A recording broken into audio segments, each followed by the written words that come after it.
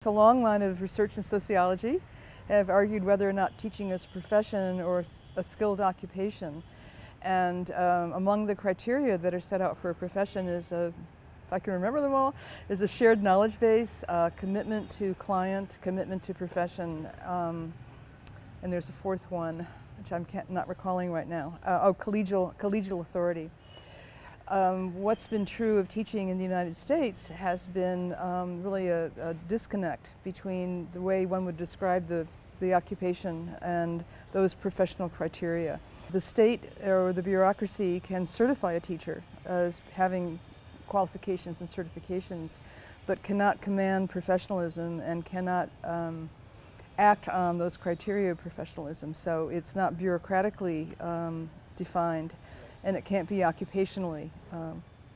What we've come to see is that teaching as a profession is really locally constructed in the school environment.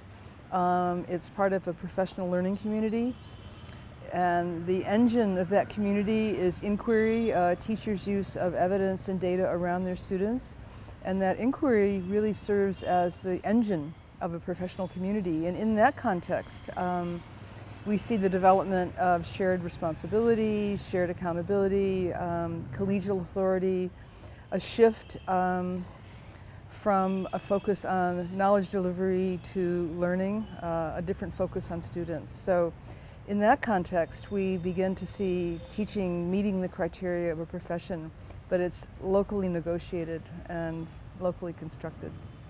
One place I would start would be with teacher training programs, teacher preparation programs, and providing new teachers with the set of skills they would need to be part of a professional learning community. So that would be a broad knowledge of their own subject area and the ideas that motivate it, as well as a set of skills to be used with inquiry, data skills and sort of habits of mind, as well as norms of inquiry. I think this is not the case right now for teachers, so that's, I think, a real opportunity for teacher training. The thesis of my paper is that teaching as a profession relies on three forms of knowledge, professional knowledge, and one is knowledge for practice. And this is really what a teacher training program or a B.Ed might do. And that's not just pedagogy, it's not just the technology of teaching, but it's the history of ideas in a topic, what's contested.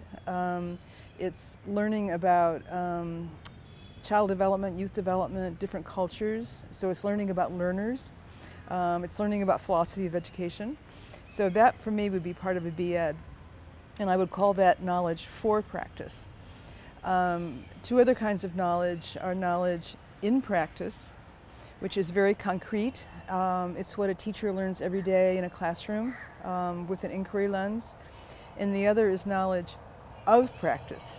So we have knowledge for practice, of practice, and in practice. Knowledge of practice is school level data about patterns of student accomplishment, are resources equitably distributed, are different futures addressed with that, and the way those three kinds of knowledge work together are what produce professionalism, in my view. That if you have a strong teacher community with knowledge of practice and concrete in practice, it serves as a filter for knowledge for practice, so you're able to situate it in a way that is meaningful for your school and classroom. So all the things you're learning in a B.Ed program, once you had knowledge of your particular students in school, would kind of be filtered and situated.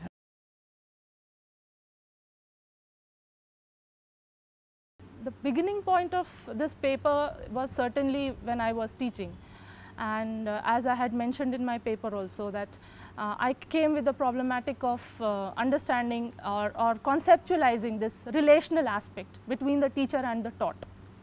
I had to think about it because in a teacher's life, it doesn't end with saying that yes, I teach a student and hence I am a teacher and that's it. It doesn't end there somehow. Because we have many other aspects, because there is a difference, age difference between the teacher and the taught, also the difference in the knowledge and experiences. So the teacher comes into being as authority many a times, in a good sense, in a bad sense. But that has to be also thought in terms of relational aspects, because it is a human endeavor and a human practice. So I think a teacher has to think about, how do I relate to this pupil? Am I actually, I am parenting the child or the student or the person? Am I being a very detached guide kind of a person?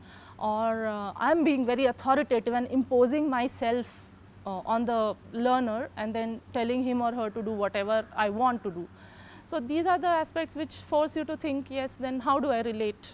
And hence I brought out these ideas in my paper.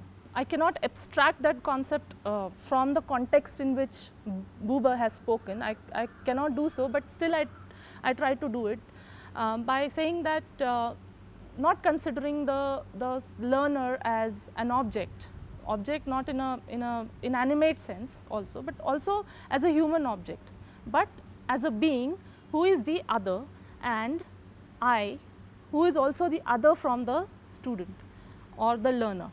And there is this mutuality of otherness and acceptance of otherness, and this otherness holding and going along in the process of learning, and mutually we are learning.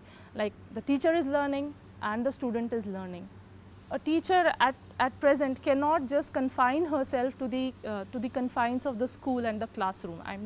I mean, yeah, physically it is what she has to do or he has to do, but then at a mental level, she has to abstract herself from that classroom and understand that even though she has to deal with many students, it's each and every student who is there is equally important.